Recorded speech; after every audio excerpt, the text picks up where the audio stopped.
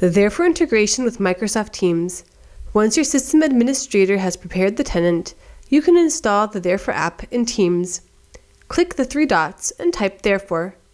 Then select Add to add the Therefore connector for Microsoft Teams. Next, enter the name of your tenant. This is the first part of the connection URL.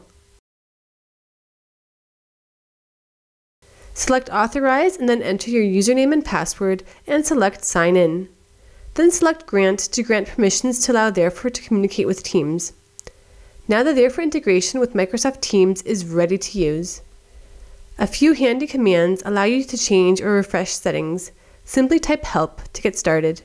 The commands are Connect, Subscribe, Unsubscribe, Set View, and Get Status. If we type Subscribe, we can check the subscription status, and if we want to stop receiving notifications, we type Unsubscribe. It's also worth noting that you can change the viewing settings by default or simply view the document. Now it's time to start processing Therefore workflows in Teams. To get started, let's start the workflow. We start the workflow for the holiday request. You can see that as soon as the workflow is assigned to us, we'll get a chat message in Teams telling us that we have a new workflow. When I open the message, I can view the document, view all the index data associated with the document.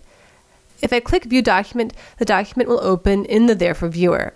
I can then process it directly in the Therefore viewer as normal, and the Teams chat will be updated to show the task has been processed in Therefore. I can then open the document again from Teams and see that it was processed.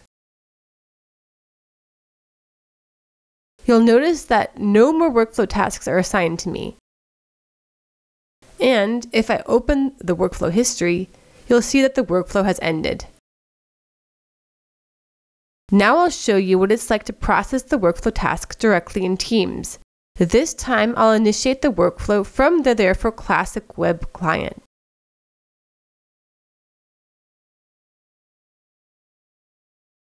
As soon as the workflow is started, I'll get a chat from Teams. I'll open it.